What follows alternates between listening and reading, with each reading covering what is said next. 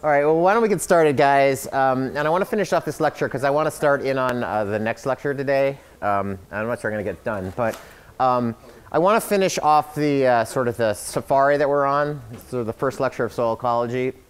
And we were on this last of the classification schemes. Again, why you look at, or the question that you have is going to direct what you're looking at. Okay? Or another way of saying it, how you look at something sort of directs what you're asking, the kinds of questions that you're asking. Okay? So one of the classification things, one of the ways that we look at stuff, how we classify, is basically 16S rRNA sequencing. It's basically, we're looking at literally the genes. Okay? We're looking at the RNA, not necessarily the DNA. We're looking at the RNA, but we're looking at a relatively conserved component of our body that we can watch it change over time. Okay? And that sequencing basically has broken up life into sort of three components: eukaryotes, eubacteria, and archaebacteria. And I just wanted to sort of walk us through the diversity that's here and, to a certain extent, its function. So you give guys, in essence, a safari. So eukaryotes are a large group. They include plants, fungi, animals, the ciliates, the flagellates, as well as the slime molds. We often have a hard time realizing that we're related to slime molds in a sense. Okay? When we talk about this, we often think of sort of the non-animal groups. So we're looking at the plants, from large to small plants, algae, fungi, the slime molds, and some protozoa. When we talk about animals, we're looking at small, again, large to small, elephants and gophers, but we're really talking about soil organisms here: gophers, moles, prairie dog, earthworms, slugs, all the way down to the nematodes. Okay?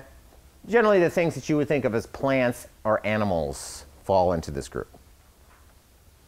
Okay? From a plant sense, plants are kind of interesting. I've been sort of making this case that all this stuff is happening because the bacterial populations are driving nutrient cycling, but the reality is that this is a two-way street. And plants are a really good example of how these systems work. Okay? Plants, obviously they're photosynthesizing. They're taking carbon, inorganic carbon, and turning it into organic form. Okay? But they're doing more than that. Okay? They're basically supporting well, I guess it's the same thing. I mean, they're basically supporting an ecosystem. Okay? And the ecosystem, when we're talking about soils, a lot of that ecosystem is basically existing in the rhizosphere. The rhizosphere is the root zone. Okay? The root sphere. Okay? Now, here are these plants photosynthesizing, light's coming in, they're photosynthesizing, they're putting biomass out, and in their root system, they're basically putting exudates out. Now, these exudates they could be doing this intentionally because they're trying to harvest something, okay? But it also could be unintentionally, where the plants are sloughing off skin, like we slough off skin cells, the plants are doing the same thing, okay? Well, that material that they are exudating basically becomes a food stock or a nutrition stock for organisms that are around, that live in this root zone. Now, it turns out if you look at the soil as a whole, the highest concentrations of organisms in the soil are basically sitting in these rhizospheres. They're sitting in this zone that is being influenced by plants. Okay? Now, these exudates sort of stimulate fungi as well as bacterial growth, and often will have 10 to 100 more microbes than in the bulk soil. Okay? Now, the relationship with these roots host harmless as well as parasitic as well as symbiotic organisms. So the soil organisms, the soil animals that you'll see out there are the nematodes, insects, slugs, and earthworms. We're going to be seeing, in the next couple weeks, we're going to be seeing a lot of earthworms. We're going to be seeing a number of nematodes, but a lot of different types of insects that are living in this soil environment. Okay? These are all basically heterotrophic organisms. There are some exceptions. Well, with soil animals, they're all basically heterotrophic. They're all aerobic, mobile, mostly in topsoil and litter. There's few in compacted and very wet soils. The few is because they're aerobic.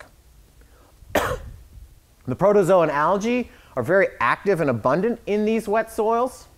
Okay? The algae basically are single-celled phototrophs. Okay, so they're not the heterotrophs that we think of as the soil animals. The protozoa are non-photosynthetic, but they are also single-celled, but they are organotrophs. Okay? This population is very mobile and they prey very much on that bacterial population. Okay, so these guys are sort of those predatory. They're on the trophic scale. They're the predators. Fungi is another large group of this. They're active and abundant in most soils. The soils normally have to be moist and aerated for these fungal populations to survive. They're organic trophic. Okay, they include the yeast population. So those of you that are interested in fermentation, pickling, and beer making and wine, this is that population. Okay, they include molds. So they're strictly aerobic. These guys, they're filamentous often. Actually all the time, and they can extend really large distances, centimeters to, in some cases, meters and excess. Okay, the fungi, the largest organism, I always forget where this is. I want to say Washington State or something like that. Did I say this already? Did I mention this already? The largest organism in the world is a mold, or it's a fungus. Maybe it's Oregon, but it's out west someplace. Does anybody know where it is exactly? It's up and down the west coast. It's in Oregon. Yeah. Okay. The importance of these guys, there's a lot of interest right now in something that's called glomalin. Glomalin is a sort of a exudate. It's a part of. It's actually a lot of organisms do it. It's a stress It's a stress protein, but what it does in soils is it tends to create aggregates, and a lot of what we think of as granular structure, a lot of that's actually associated with the sort of the mycelia aggregates that are coming from the fungi. Okay, the mycelia are basically moving through the soil, and they're basically creating sort of aggregates, because it's basically sort of like a web, a root web. These mycelia spread out and they surround things. Okay, and then the proteins that are a part of this fungi mycelium, glomalin being one of them, basically stabilize this aggregate. Okay, and there's a lot of interest in this component of fungi. It's often also very much associated with plant roots. Okay, the next group is the eubacteria. These eubacteria are what we would think of, most of us would think of as bacteria, but there's another group we'll talk about next, which are archaebacteria, which are slightly different, but they're this sort of very small single-celled organism that are not necessarily aerobic. Okay, some of the important and really interesting kind of bacteria, I threw two of them out here because you guys are probably familiar with these even though you don't know it. The first one is actinomycetes. It's a class of bacteria that are very common in soils. They're rod-shaped as well as filamentous. These guys are, when you pick up a soil and you smell it and it smells healthy, this is actually the microorganism that's often associated with that smell. Okay, these guys tend to be fairly sensitive to toxicity and things like that. So when a soil gets degraded, these are some of the things that sort of disappear. Okay, Pseudomonas at the other end, there's lots and lots of different types of Pseudomonases. But the interesting thing about these guys is that some of these guys can use over 100 different organic compounds to survive. A lot of these guys, there's a lot of interest in these guys because of their ability to degrade things. A lot of remediation technology is sort of centered around some of these guys. This group also includes the nitrogen-fixing bacteria, which we've talked a lot about. These guys that convert the N2 basically to ammonium, but they prefer to use ammonium if available, and we've talked about why, because this is a very energetic process to convert that N2 to ammonium. Okay, so if ammonium is present, they're basically going to be using that. There's a whole group of different nitrogen-fixing bacteria, the rhizobia and the bradyrhizobia. Basically, these are the leguminous organisms that create those nodules in the legumes. There's azotobacter, which are basically free-living, and there's a spirella. These guys are these are nitrogen fixers as well, and they have basically loose symbiotic relationships with some tropical crops, grasses, and grains. Okay, most of what we talk about around here are the rhizobium species, but there are a lot of other nitrogen-fixing organisms out there. All right, that brings us to archaebacteria. I apologize if this is going really fast, but I want to get to the next lecture, and this is more of a safari anyway. The archaebacteria are sort of broken up into three different large groups. One is the extreme halophiles. When you take halo, basically means salt. Okay, the methanogens and the extreme thermophiles, so extreme temperature. Of these guys, methanogens are really kind of interesting. They basically are methane producing, they're strictly anaerobic and they produce methane, okay? They also can produce some other things, but they're basically autotrophic.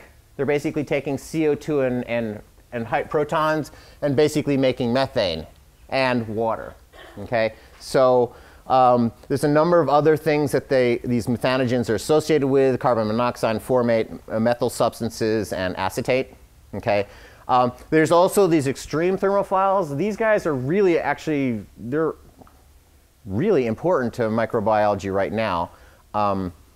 Does anybody know what PCR is? Polymerase chain reaction. It's a technique that's basically used to amplify proteins, DNA, RNA proteins.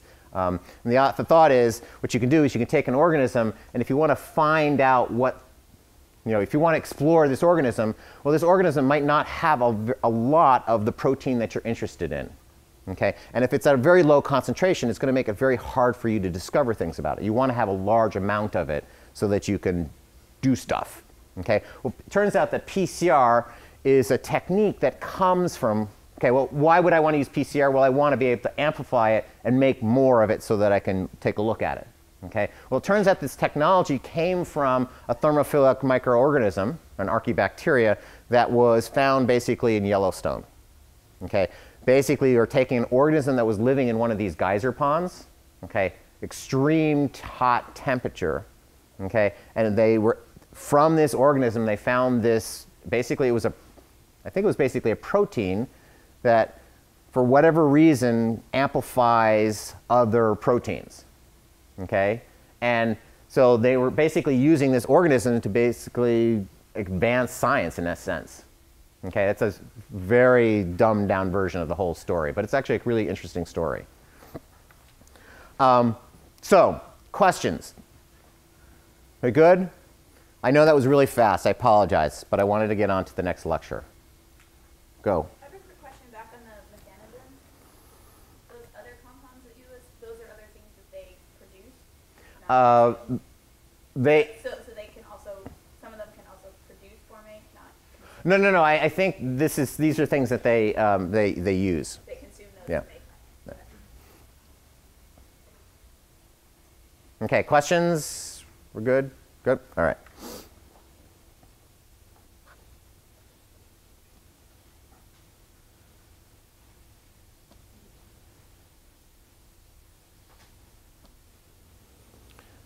All right.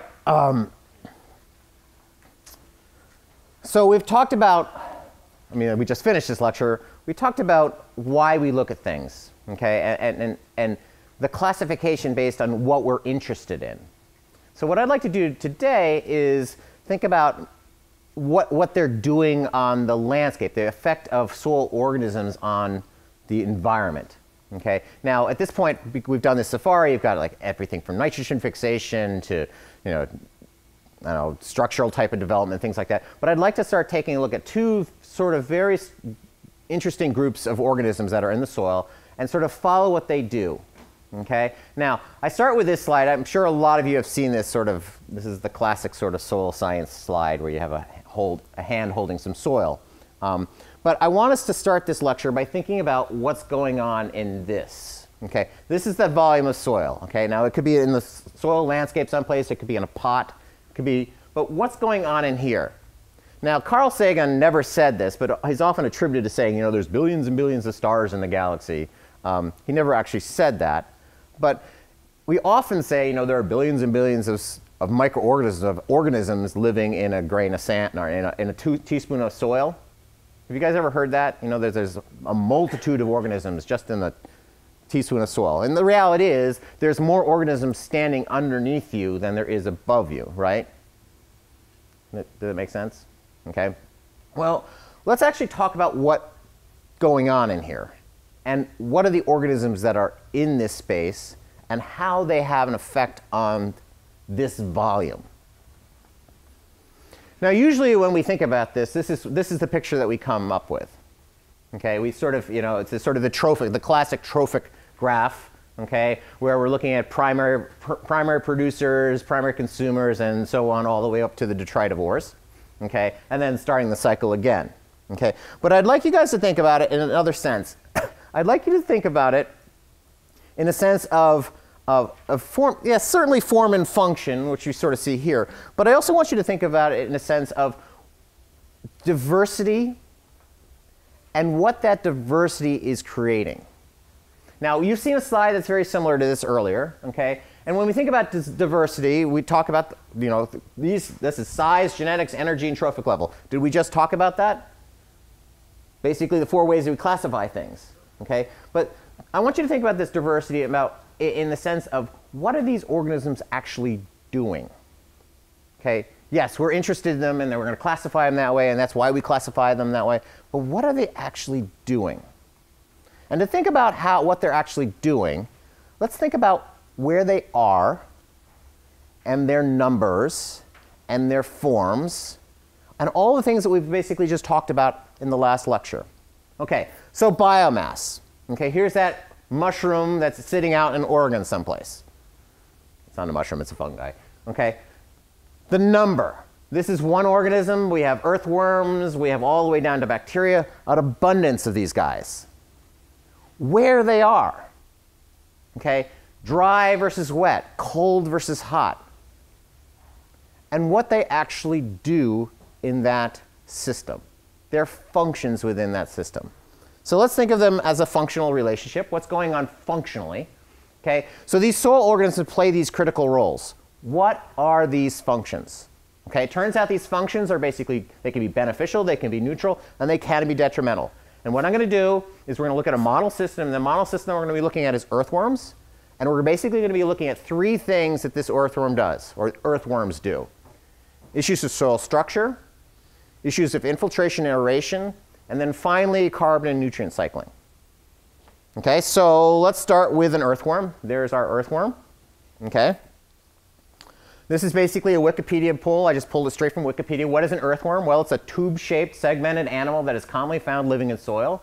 Its digestive system runs straight through its body, and it conducts respiration through cuticles covering its skin. It has a simple closed blood cell circulation system. They're hermaphroditic. They are as an invertebrate, it lacks a skeleton, but earthworms maintain its structure with basically fluid-filled systems. These fluid-filled systems basically help with mobility. Okay? Basically, this is a Wikipedia pull.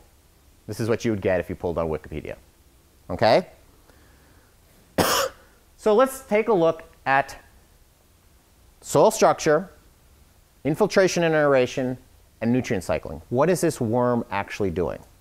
Okay, let's start with soil structure. Okay, generally when we think of soil structure, can you guys see this slide? Yeah? Generally, when we think of soil structure, this is what we think of when we talk about worms. The worm casts. It comes out in a rain, or you go out to the field, and you can see these sort of casts coming out of the soil. Okay? This is the detritus coming out of the tail end of the worm. Okay? It's not poop like we would think of it as poop. Turns out that worms are basically they are gut grinders, they're gut fermenters. Okay? And they have to have rocks and things like that in their stomach to help grind things up. Okay? They eat the material, they go through their sink, they're basically one large stomach, which is in essence what we are in a sense. One large stomach, okay? And this stuff comes out the tail end. Now, interestingly enough, this is a lot more stable structurally than the surrounding soil. Now, this is a piece of wood that somebody put the cast on, but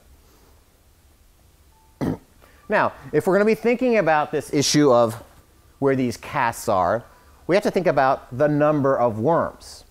Okay, now this is a slide that this is actually the data that I pulled from online. And basically what this is we're looking at earthworm densities, not the casts, the density of earthworms in a silty clay loam field, basically in Indiana. Okay, and they've been looking at a variety of different field treatments for at least 10 years. Okay, they've got continuous corn plowed versus no plowed, soybean plowed versus no-till, bluegrass clover, dairy pasture with manure, and a dairy pasture manure with heavy application. And look at the distribution of organisms, or I should say the number of these organisms. Okay?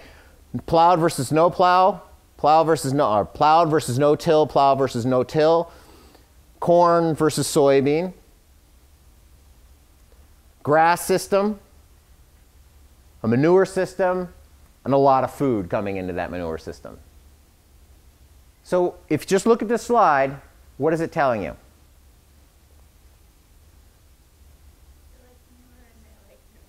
They like manure, and they also like the no-till. Okay? But even in the no-till system, the earthworms here in the bluegrass clover mix, they're certainly higher than this. So there's a lot of things going on that affect their distribution. Certainly feedstock, certainly disturbance, certainly the type of feedstock and the amount of feedstock. Make sense? So with that type of disturbance, these types of disturbances in that kind of population, what do you think is going to be happening with casts? Where are we going to have more casts? Pretty straightforward. We're basically looking at a trend from least casts to most casts. Now, an interesting experiment, Charles Darwin, he was very interested in earthworms. Okay? He did an experiment where he basically spread chalk over his backyard. Okay? And then he went away for 30 years and came back. Actually, he did a lot of other things in that 30 years. He came back, and then he dug in, and 29 years later, he dug into the soil to basically find where that chalk line was. The chalk line was 6 inches underground, 6 inches below the surface. Now, he spread the chalk at the surface. What had happened? Now, we don't have soil genesis this fast. And even if we did have soil genesis this fast, we wouldn't be seeing the chalk line going this way. So what was going on here? This is all earthworm casts. In 30 years, he had developed 6 inches of earthworm casts. That's where the chalk line went. Okay? Just to give you an idea about, here's that abundance. Oops. Here's that abundance. Now, do you think I would be getting 6 inches of earthworm casts here? Potentially here, though. Okay, so we got the casts. Now let's think about what other things the earthworms do. They're certainly boring lots and lots of holes. Now this is a simulated earthworm. Can you guys see the lines here? Jean-Marc, can you kill another bank of lights? Now, this is a simulated earthworm track. This is basically 4 earthworms. Can you guys see it now? Verizon, can you hear it now? No, can you see it now, sort of-ish? Okay. What you're looking at here is basically 4 simulated earthworm tracks. 4 earthworms. Now, what do you think would have happened if we were looking at that heavily manured field? If this is just 4. They were looking at 1,300 earthworms. What's that going to do to the aeration and porosity of these soils? Dramatic increase. I mean, pretty straightforward. It's a dramatic increase. If we have that dramatic increase, what is it going to do to aeration and infiltration? A lot faster infiltration rates, and aeration is going to be a lot better. Okay? What's the effect of that on nutrient cycling and everything else that's going on in these soils? Right? We're moving materials. We're increasing materials coming in or increasing the rates of materials. We're also oxygenating the system. If we're oxygenating the system, we're increasing decomposition rates. We're basically increasing respiration rates. So things are going to be a lot more driven or faster. All right. This is an experiment where they're basically looking at macropore abundance. Okay? And what they're looking at is large versus small macropores. Okay? And what you're looking at here is earthworm populations. This is an ambient condition. They basically left the population alone. This population, they basically reduced it. In this population, they basically added more worms. And what do you see? All across, you basically see an increase, dramatic increase in the macropores, smaller increase in the micropores.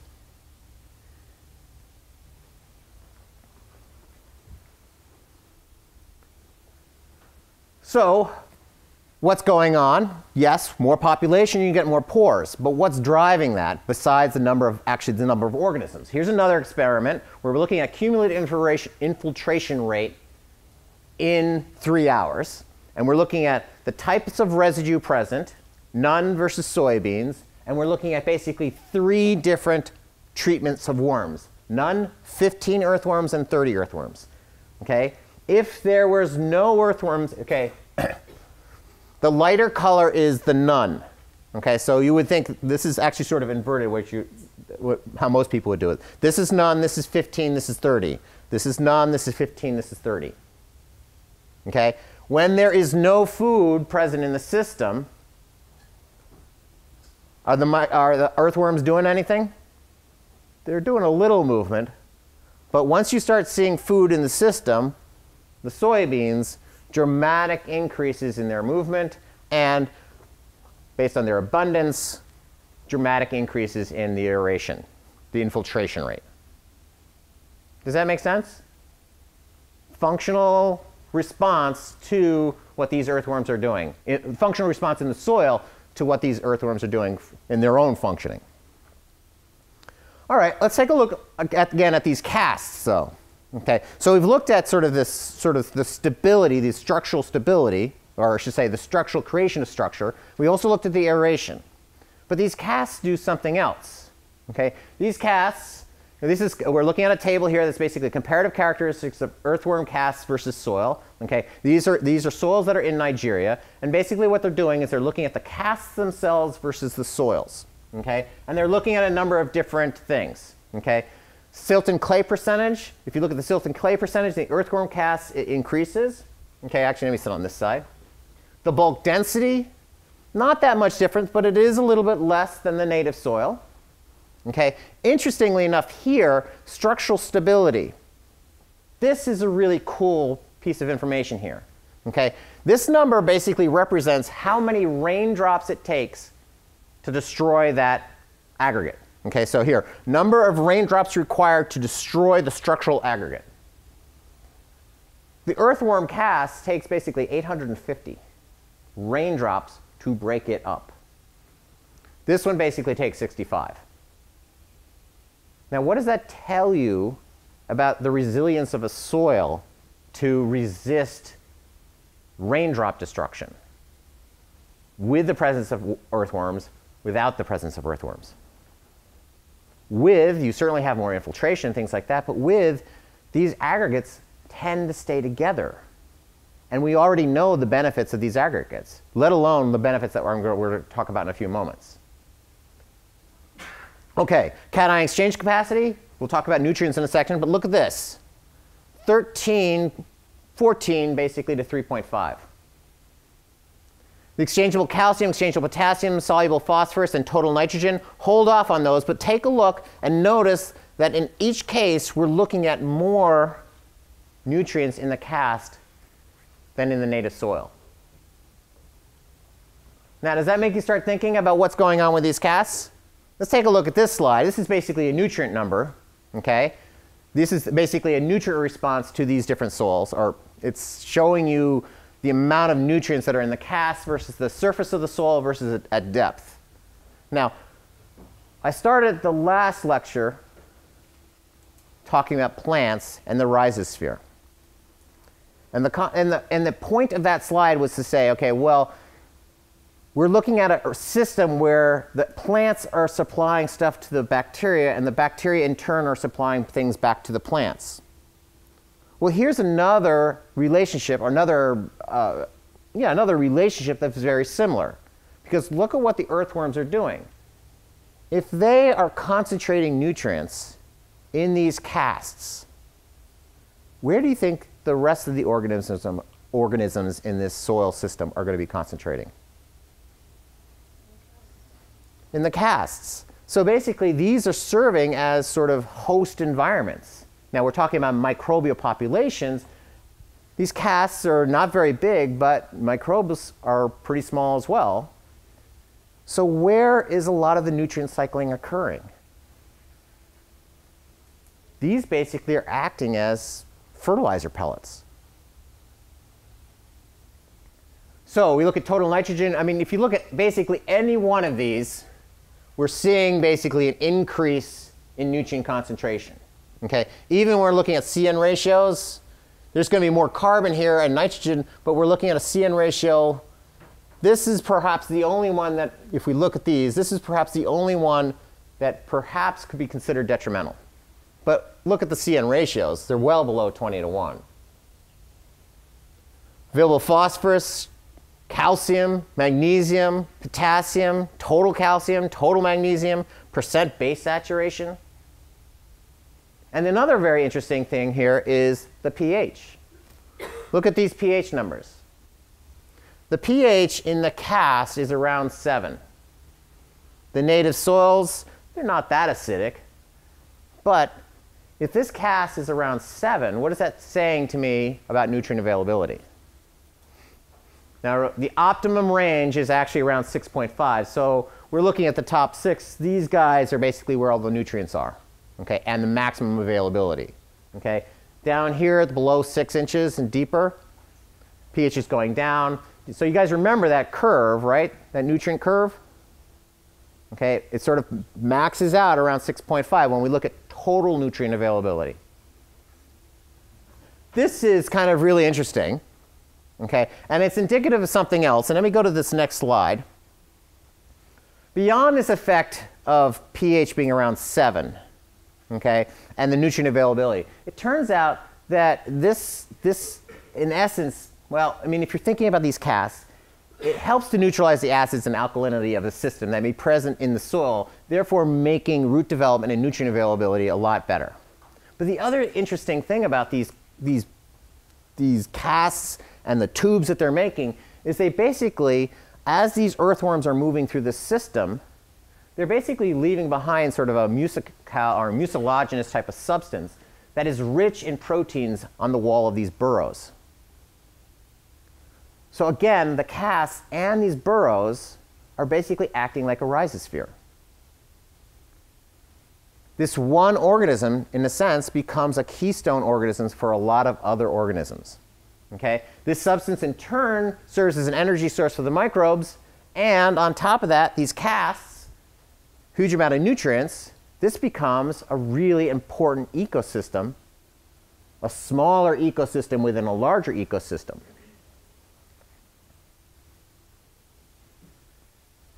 The concentration of nitrifying microbes have been observed to be about 40% higher in the burrows than in the rest of the soil.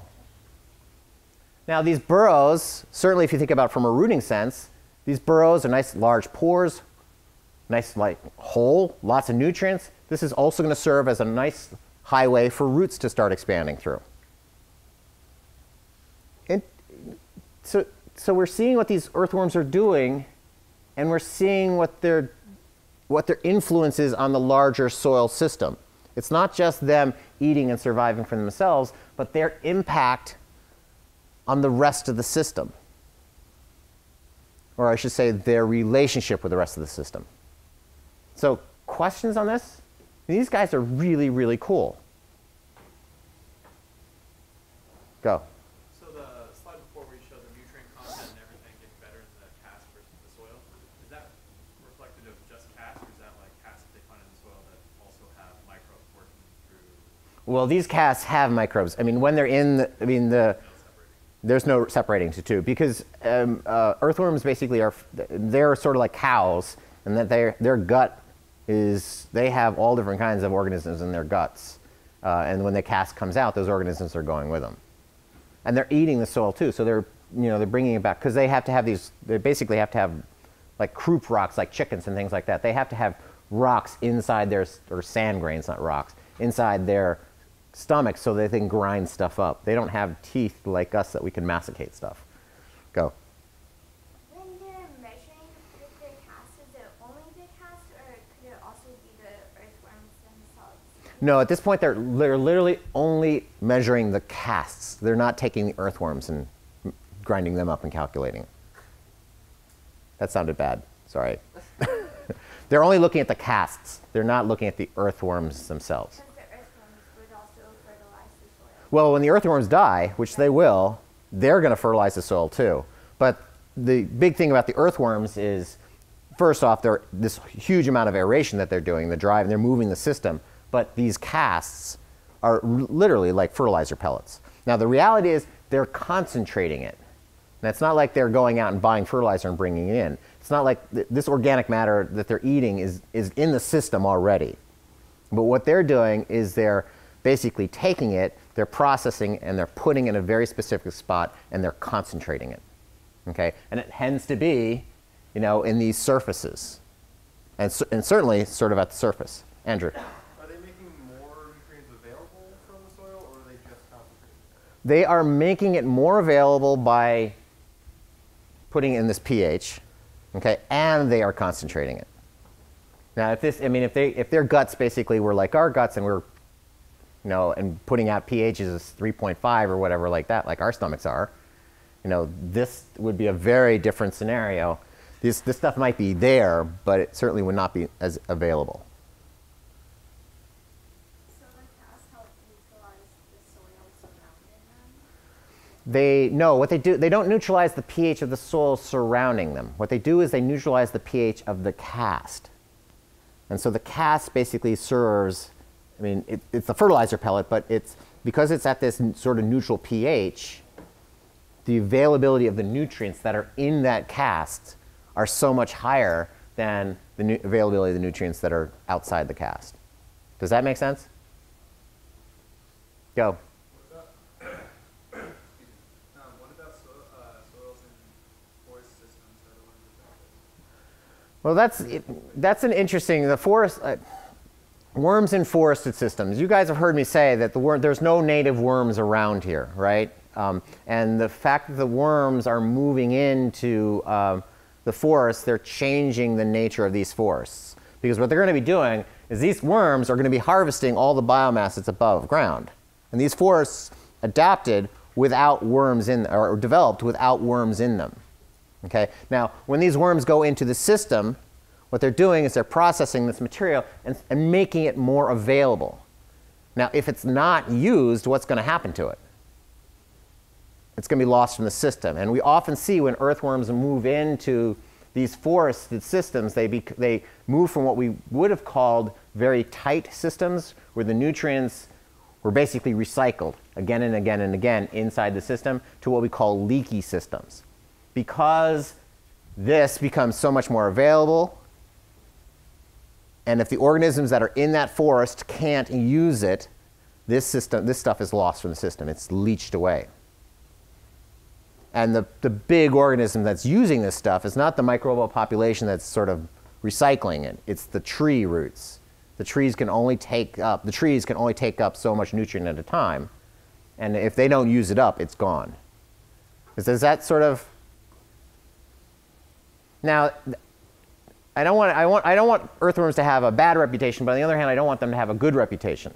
This is like the right thing at the right place. Earthworms tend to be really good for sort of annual crop locations, your garden. On the other hand, they tend to be very bad for the forests in the Northeast, because the forests in the Northeast were developed without this type of nutrient regime, this nutrient cycling.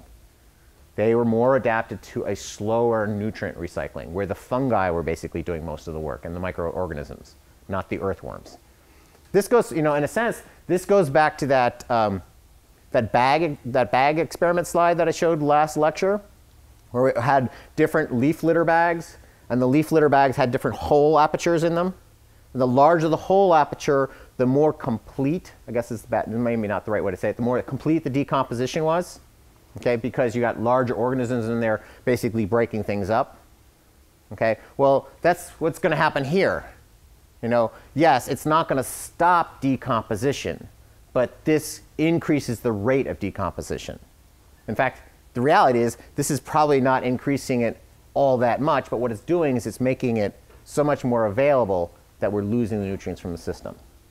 Okay? And on top of that, there's the whole issue about the changing from large nut trees to small seed trees, because the stuff that they're eating is the duff layer.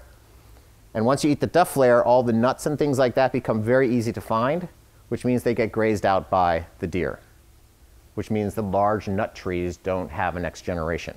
It's all the small seeded trees. I think we talked about this, right? Did we talk about this? Yeah? Okay. Feel good about this? Any questions? Now, I don't want you guys to leave thinking, well, the earthworms are the only movers and shakers. There's a lot of other organisms that are in the system. If we think about their functional, what they're doing structurally, what we're doing, they're doing aeration and infiltration rate. Certainly, these guys, termites, have a huge role. Okay? These guys, you know, they're digging huge, you're looking at above ground biomass, but they're digging huge tunnels underneath and they're bringing material up to build this. Okay? So we're seeing a lot of sort of cycling here. Here you can sort of see these organisms right in here. They're basically making these holes in the ground. They're pulling stuff up, and they're building these sort of shafts. Okay? Now, interestingly enough, this shaft is basically used for air conditioning. Okay? Hot air rises, so in essence, you're cooling this system. But it's also used as a refugia for drought, you know, for when there's flooding and things like that. But this shaft is basically changing the atmospheric dynamics of this whole system, just because they're basically making a chimney.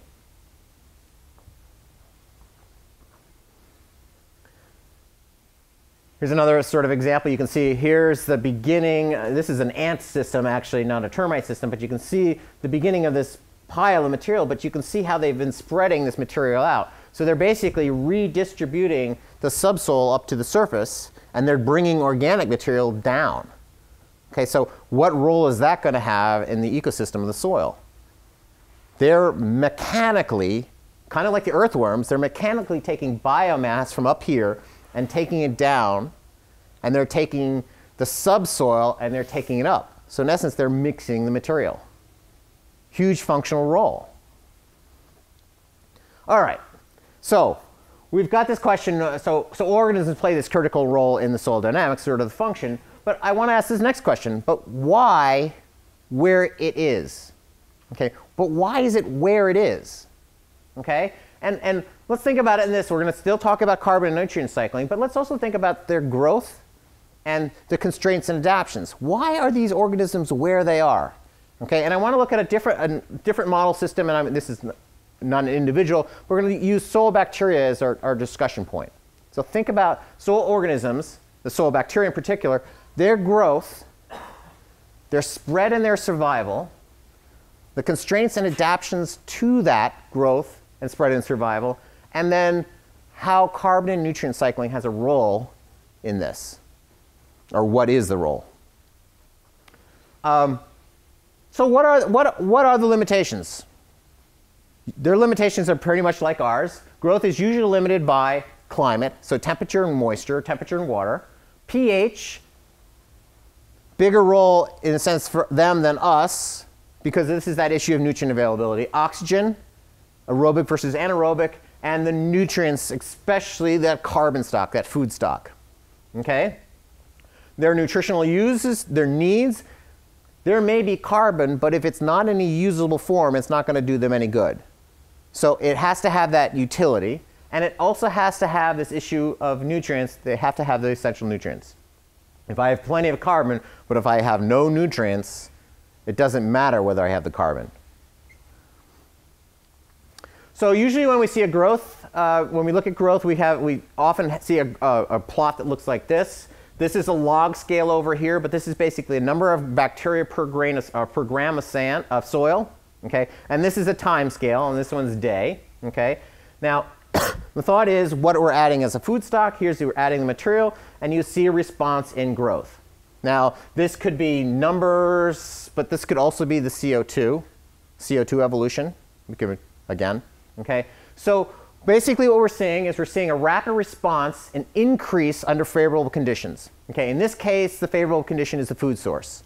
Okay? But the favorable condition has to include all of these limiters: the climate, the pH, the oxygen, as well as the food stock. Okay? These organisms in optimal conditions, these guys can double cell numbers in 2 to 3 hours. They have, because of this cycling of their population, they can have a rapid response to a change in conditions. Okay? They basically multiply to take advantage of food sources, and they're also looking at a replacement. I mean, these guys are not immortal. Okay? So we're looking at a replacement population as well. You guys remember me saying, and I never can get the right number, but you guys remember me talking about E. coli and the fact that if E. coli had optimum growth and never died, they'd basically rule this universe or this galaxy or solar system, whatever it is, in a couple weeks. Okay, they grow that fast. Now the reality is they die and they get eaten, and they very rarely have optimum situations. So you're not going to see this type of curve. Okay, so that's controlling their growth. What's controlling their spread? Okay, well, a lot of these organisms are moved around by things like us. We eat something, we have E. coli, we go to the bathroom, and that material comes out of us. Wherever we have moved to, that's where those organisms are going. Okay, but they're moving on our skin, they're moving all different ways. Okay, they're also moving by air, or dust motes, I should say. The organisms get picked up and carried. Okay, and because of this, it is extremely difficult to maintain a sterile system.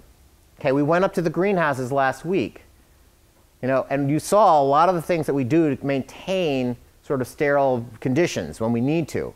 But even in those scenarios, we're still running into these issues of contamination. Okay, their survival, they have a remarkable set of survival skills. Okay, the reality is that soils are usually too dry, or too moist, or too cold, or too hot. There's nutrition deficits. So they have a lot of survival tactics or survival traits. Okay, some of those survival traits are basically dormancy. Well, they'll basically go into hibernation. They'll become inactive. In often cases, they'll become literally desiccated. Okay, and when they go into dormancy, there might in fact be a really high mortality rate. But because of that growth response that they have, if just a few of them survive, that population will bounce right back when optimum or better conditions present themselves. Okay? They also have spore formation. Many fungi, many bacteria have this ability, and this spore formation may in fact survive boiling. Okay, this is the Giardia cryptosporidium type of issue with water. Okay? Also, a number of them have filamentous growth habits. Actinomycetes is a really good example of this. This is a filamentous bacteria. This is what you're looking at here is not one organism, but a multitude of them that are basically in relationship with each other. They'll grow up into the nutrient area up here, but it happens to be dry. They'll also grow down into the cool, moist zone, which doesn't have nutrients. And basically, they'll share this material across these two zones. Does that make sense? Sort of a communal relationship. Somebody's harvesting the nutrients, somebody's harvesting the water, and they transfer through the system. That's pretty cool for a survival strategy. Now, there are a number of constraints and adaptations that they have to deal with. First, they have certainly physical constraints. There's these climatic issues. Basically, temperatures higher than 35 degrees Celsius will basically kill the less heat-tolerant organisms. Okay? And that response will induce spore formation in a lot of organisms. Spores tend to be more resistant to the heat. Okay? Temperatures lower than 0 degrees Celsius, freezing point, basically stops biological activity. Basically, it will stop microbial growth. Okay, so we have these barriers. They also have water constraints. Okay, moderate drought will dramatically reduce the population of rotifers and nematodes and protozoa, as well, basically all mobile organisms. Okay, in extreme droughts, we're basically going to be losing out to fungi as well as bacteria. Okay, and the bacteria are going to start forming spores. Okay, when I have excessive water, we're going from an aerobic to an anaerobic system. I'm going to basically see a shift from aerobic organisms to anaerobic organisms. The anaerobic organisms are the bacterial populations. Okay, unless you're a higher order species that has some ability to transfer oxygen down, certainly a Renkema type of things in plants, the system goes anaerobic, you're going to have to leave or you're going to die. So there are also chemical constraints. Soil acidity is a big one. Soil acidity because of this issue of nutrient availability, but certainly if you have an organism that needs calcium and the system starts going acidic, there's going to be a shortage of calcium. Okay? Also, if the system goes acidic, you're going to have toxicity of aluminum. You also can potentially have manganese issues. The reality is that species vary in their tolerances. Species vary in their tolerances because they've adapted to certain situations. They've moved to basically filling certain niches in the ecosystems. Okay? If I have a system that's acidic and it's killing off everything else, that might actually be an advantage to somebody who can deal with aluminum toxicity. Okay? And I've run out of time, haven't I? Okay, guys, happy Friday. Be free.